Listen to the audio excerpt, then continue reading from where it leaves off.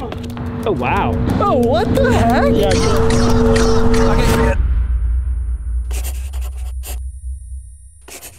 This is the DJI Pocket 3. It's essentially a camera, gimbal, monitor, and action camera all in one package. And this camera actually has some unique abilities that we're gonna use to shoot a video in the style of Grand Theft Auto 5. You know that like really high video game angle? Yeah, that one. But in order to pull it off, we need to make some minor modifications to the camera. There we go. Extend it out. And then you can throw the phone. And now I have visual on the phone screen there. Camera at the end of the pole. Perfect. This is crazy.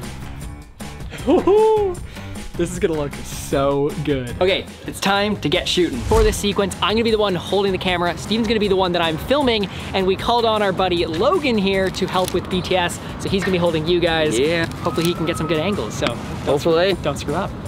Low pressure. Okay, let's just do a quick little test of you walking, and we'll just see how it looks. Go wide on this shot. Nice, that looks good. I gotta watch out for the tree though. There's trees in the way. Oh my God. Keep going, keep going.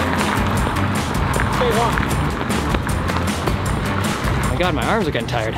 Well, let's see what that looks like. Oh wow, that looks so good. Awesome, okay, we definitely got it. That was awesome.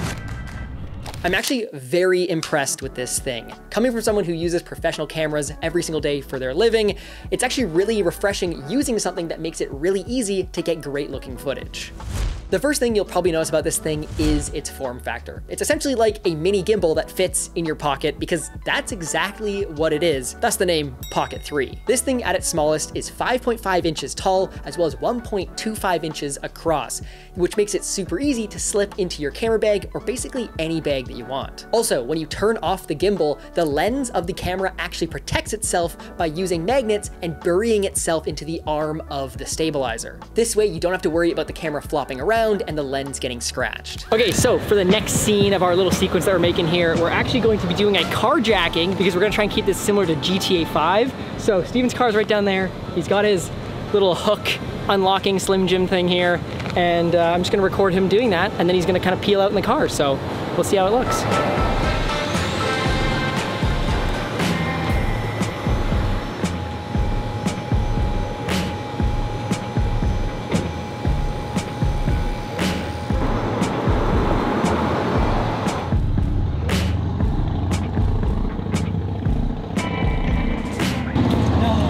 Just took our spot. That car just took our spot.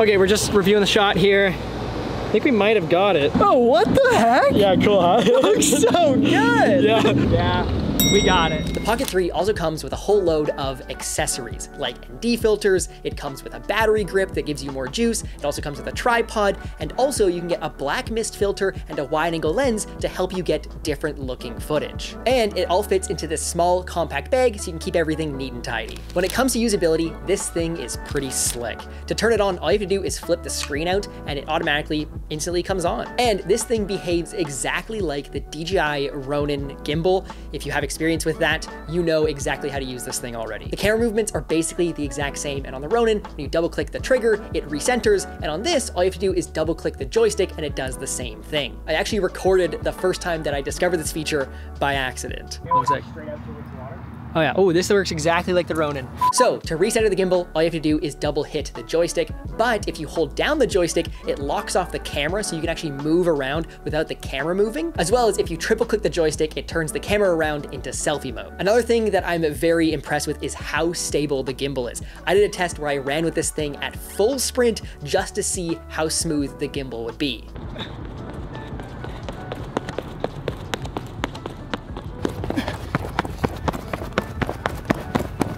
Yeah, this thing is crazy. The Pocket 3 can also very easily shoot portrait video, which makes it awesome for filming short form content. All you have to do is flip the screen around into portrait mode, and when you do that, it automatically goes into portrait shooting. That's gonna be awesome. Yeah. Oh yeah. Might only have 1 or 2 takes of this before we get in trouble. Okay. Go. No, keep going, we're doing this. You gotta get closer, you gotta get closer if we can.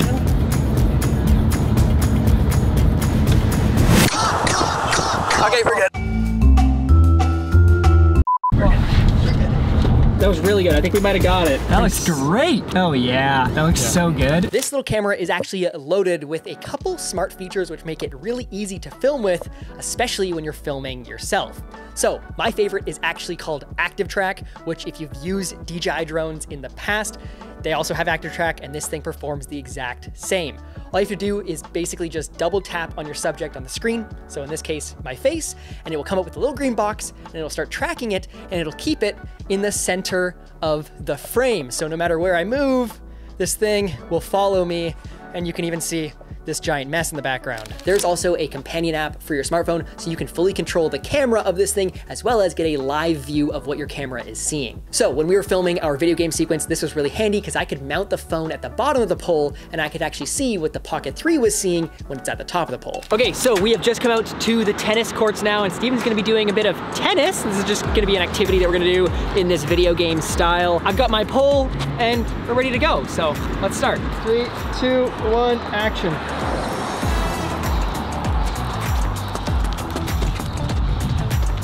That looks great. That looks awesome. Okay, cool. Another thing that's pretty good about this camera is the low light. We took this thing out one night and just recorded us walking around downtown with some lights that were just ambient, and it looked pretty good. Also, you can get a black mist filter that you can just throw on there, and it gives you that bloomed mist effect, which is pretty cool to see from a small camera like this and allows you to get some pretty stylistic shots. The last thing I want to touch on is the video quality of this camera. It can shoot up to 4K at 60 FPS when in landscape mode, and it shoots up to 3K in portrait mode. Another big improvement is that this thing also shoots in 10-bit D-Log color profile, which means you can actually go pretty hard with the color grading, and it looks great. And to be completely honest, I am very impressed with the quality that you get out of this tiny little thing. About 6 years ago, we actually made another video where we tried to make a Grand Theft Auto in real life type video, and for that we used the original DJI Osmo, and comparing that footage to the Pocket 3 footage, the Pocket 3 looks much, much better. Anyways, with that being said, it's now time to show you guys the final sequence, but before we do that, shameless plug here, we actually just released our own LUT pack, and these are LUTs that we've used forever to color grade basically all of our videos. So if you want to check them out, they're going to be linked in the description down below. We even also use them to color grade this Pocket 3 video, so if you like that, again, check them out down below. And with that being said, here is Grand Theft Auto 5 in real life.